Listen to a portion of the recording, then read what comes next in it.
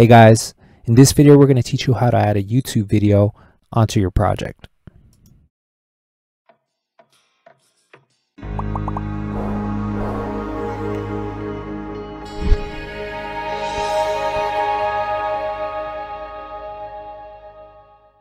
Alright guys, before we start, I want to mention that I'm using the Nord VS Code theme.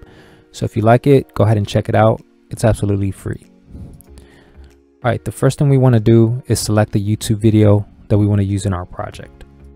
So let's open up our browser and let's go over to YouTube and go ahead and search for whatever you want. I'm going to search for Space Jam 2 and I'm going to go with this video. Alright, all you have to do is click on this button here, the share button, and then click embed, and then you're going to click copy to copy all of this. Alright, all we have to do is just paste this inside of our project and we get the video. So what if we want to change the width and height? Well, you have two options. You could either do it through here or you could do it this way, which I actually recommend. So let's cut and paste this in here. And let's change the width to 100%.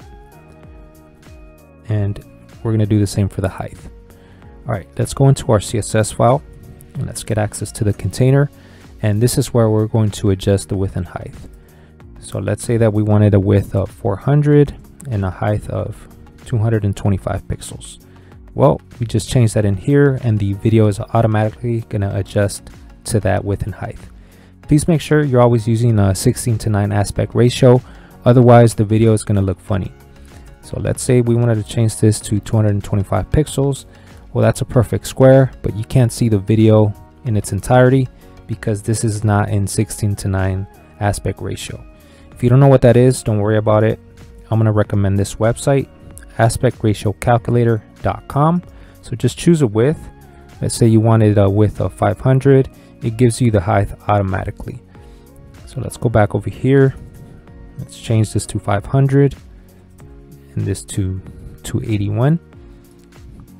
And as you can see, the video is always going to be perfect. All right, one last thing that I want to mention is you're not going to be able to embed every single video.